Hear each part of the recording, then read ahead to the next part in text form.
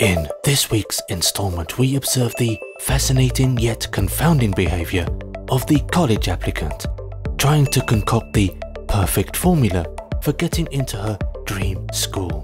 She's off to a good start with an astute blend of good grades and sound advice.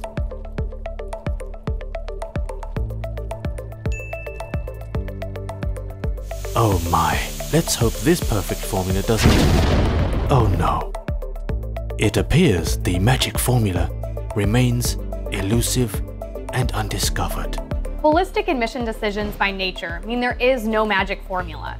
So we can't prescribe certain clubs, quantify a specific number of AP classes, or tell you what instrument to play. What you can do is highlight your strengths, apply to schools where you believe you'll thrive, and breathe.